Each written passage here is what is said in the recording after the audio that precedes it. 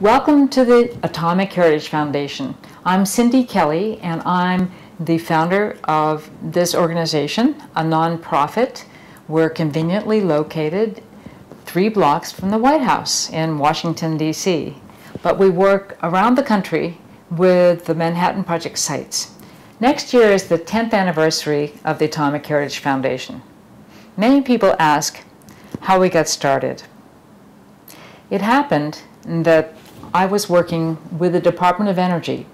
I switched in 1993 after nearly a full career with the Environmental Protection Agency to work on cleaning up the former nuclear weapons complex. In the process of cleaning it up, I realized that the Department of Energy intended to do such a thorough job that all of the Manhattan Project properties were going to be razed at Los Alamos. For the last 10 years, we've been working on trying to preserve some of the particular Manhattan Project properties. Not only the Los Alamos properties that I mentioned earlier, they were called the V site. We have been working with the Los Alamos National Laboratory to preserve a handful of sites there, and with the community to preserve the house where the Oppenheimer family lived, along with others on the so-called bathtub row, the homes of the top echelon of scientific and military leaders at Los Alamos during the Manhattan Project.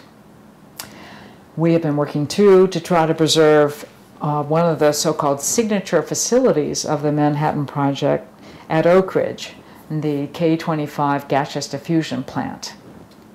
Our first grant in 2003 to write a report to Congress on how best to preserve the Manhattan Project. Our recommendation was to create a Manhattan Project National Historical Park. And the next year, we were able to get Congress to enact legislation requiring the National Park Service to study whether it was feasible and where would they have such a Manhattan Project Park. Now, this summer, we met a major milestone in July, when Secretary of Interior Salazar presented the results of this study to Congress. This study recommended that Congress designate a national park in 3 sites: Los Alamos, Oak Ridge, Tennessee, and Hanford.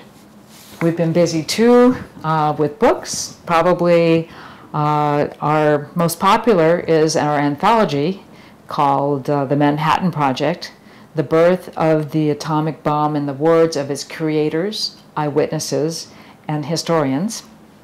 We are also now launched on a series of guides to the Manhattan Projects. We have one on New Mexico, and will soon be followed by guides to the sites in Tennessee and Washington State.